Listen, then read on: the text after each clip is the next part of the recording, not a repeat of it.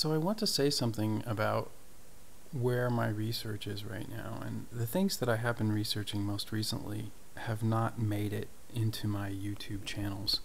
And so I want to say something about where I am, and I would very much like to present the stuff that I'm working on, to share the stuff that I'm working on, whereas a lot of the things that I've said on YouTube are just things that I've come up with over the years. The stuff that I've been working on and machinating on most recently has been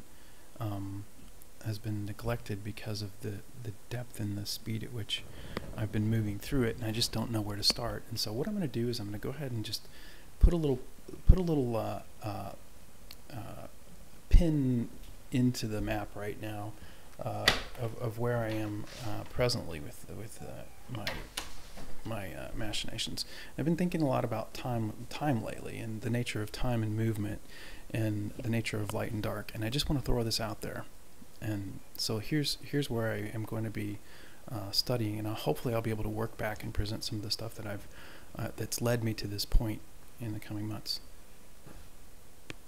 Okay, so on the derivation of the actual structure of the universe,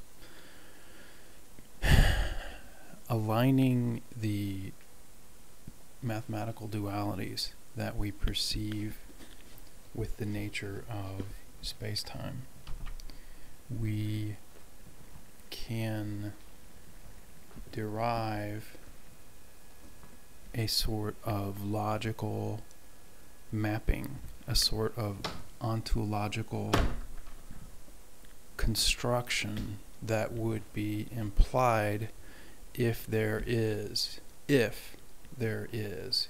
a natural mathematical order to the structure of space-time. And so this natural order may be possible to infer or inductively prove the existence of this order by aligning the proper dualistic metaphors to their apparent manifestation in our world. And so when you consider the nature of our existence, there are several things that immediately pop out as salient facts about the nature of the world. One of the most salient facts about the nature of our perception is the duality between light and dark. You have light, which is this sort of predicatory indicator as to the presence of material objects, as to the presence of solid versus opaque or ethereal substance. You have the air, the earth, the fire, and the water, which all have different reactions to light and to the presence or absence of light. And this duality is reflected in the sky itself, and there are four directions that we have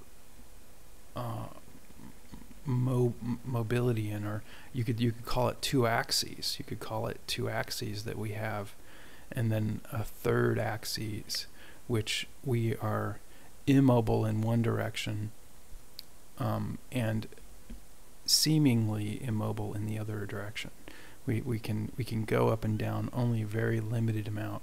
Our primary mobility is along what are classically termed as the x and the y axis of a Cartesian plane, and the z axis or y axis, depending on your notational convention, is inaccessible to a degree in both directions.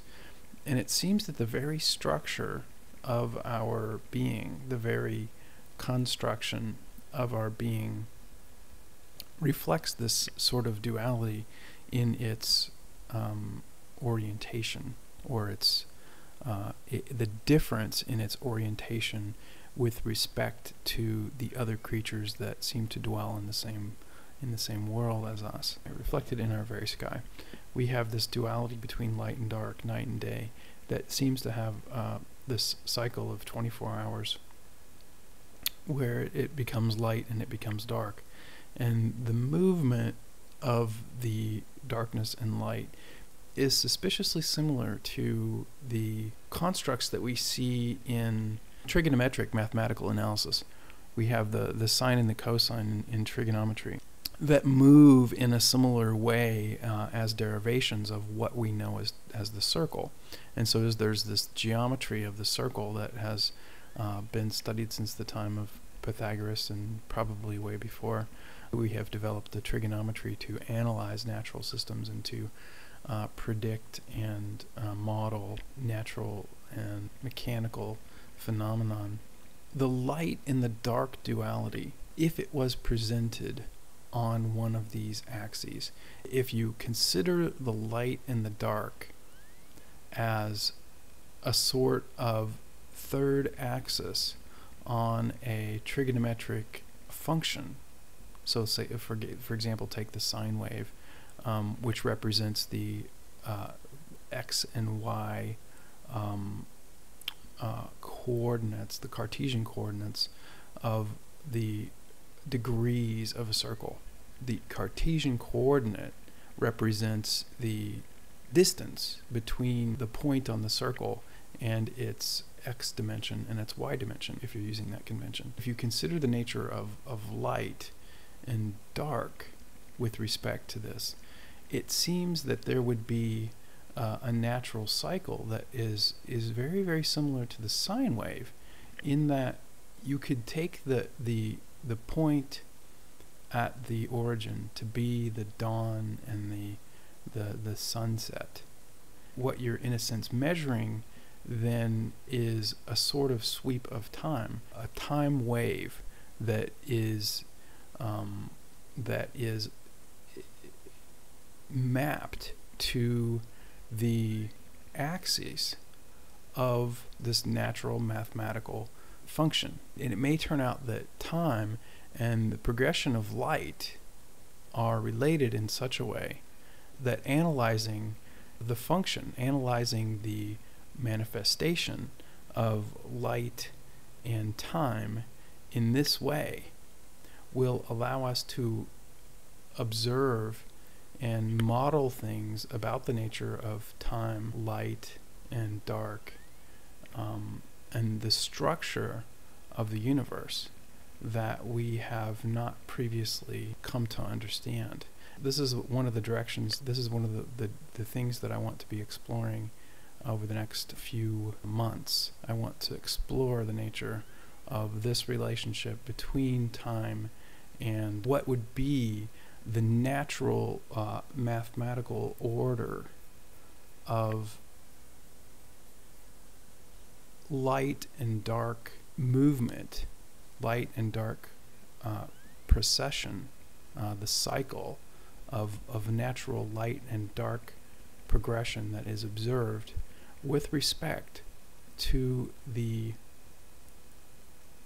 phenomenon of time.